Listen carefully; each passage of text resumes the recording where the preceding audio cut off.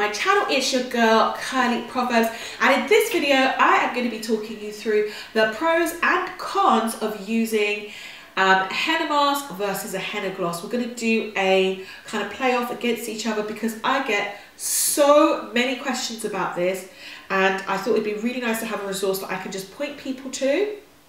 And in my most recent video, I asked if you guys wanted to see this, and it was the most popular comment was, yes, please do a review. People were hitting me up with DMs, people were hitting me up on Instagram, so I thought I definitely had to do it. By the way, if you're not following me on Instagram already, please make sure you do. I often share sneak peeks before I release videos. I'll often share details of regimens, etc. on my Instagram stories. And I also do the same with like makeup swatches and PR boxes that I receive through. So make sure that you follow me on Curly Proverbz over on Instagram. So a henna mask is basically where you have the entire conditioning treatment based on henna. So it could be henna and pure water, it could be henna and aloe vera juice. You can add in other ingredients, but the bulk of the ingredients is basically going to be the henna. A henna gloss is where you actually have a tablespoon or so, or maybe 3 teaspoons of your favorite Ayurvedic herbs. It could be henna plus amla plus shikakai that you're actually using. So you have up to 3 teaspoons of your favorite that you add into your main conditioner. So that's the initial difference between the two. So let's talk about some of the pros of using a straight henna mask. Well, if you've been around here for a minute, you will know it is one of my absolute favorite ingredients. So let's say your hair has been damaged through over processing, or the use of chemicals, or the use of heat. It can really fill in the gaps and the crevices in your hair where the cuticle shingles might have come loose, and it actually builds up the thickness of your hair strand. So if you have very fine hair, it can actually give you additional volume with prolonged use. It strengthens your hair like nothing else. It's insanely strengthening, insanely nourishing, and the great thing about it is, compared to other treatments, is over time it accumulates its properties in your hair. There is nothing else that gives me more curl definition than using henna. So if you're using a straight henna mask, obviously all of those properties are going to be really magnified. And recently I did an intensive moisture and repair routine where I used a mask and then I followed up with a deep conditioner that was moisturizing, etc. And my curls were popping for days. Like, I was like, I've been using like teas for so long, I've kind of forgotten how good having a straight mask actually is. So as far as the cons, right, I think one of the main cons that has irritated me the most is the fact that it is prone to blocking my drains. So that actually was really annoying because I had to bring in a plumber to sort it out. You know, that could be really expensive, but that was after a long time of using it. I think I must have been using it for about 3 years, but each time I used it, you know, you basically got this quite heavy mask that actually goes down the drain. So if your draining system isn't so great, it's not a good look. Also, henna, it's incredibly messy, particularly if you're using the mask.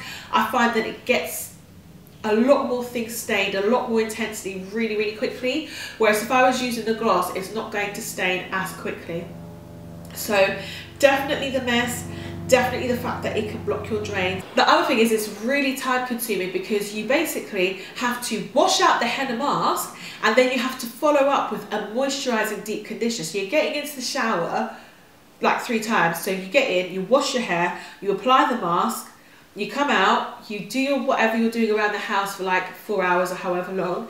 Then you go back in the shower, you wash it out, you put in your deep conditioner, and it depends. If you want to just wash out your moisturising deep conditioner straight away, fine. Otherwise, you're then coming out, leaving that in for another hour, and then washing it out. So it's actually a really time consuming process in that respect. But it's not very beginner friendly. So if you are using henna for the first time, I would not recommend you going straight in and actually using a straight mask, because the way that you handle and manipulate your hair has to be super gentle. So yeah, I wouldn't recommend going straight in and using a henna mask. It's definitely not beginner friendly. Sign up using the link in the if you sign up using the link in the description box, you actually get 30 days for free on the platform, and then after that it's, I'm going to put the price on the screen, I think it's like £8.99 in pounds. So as far as the glosses, obviously the pro is that you're going to get all of the properties that you will get with a mask, but with less mess and all that razzmatazz, okay? So you're gonna actually get all of the benefits, but the con is that they're going to definitely be more diluted because you're using a smaller amount of the henna and all the different herbs, okay?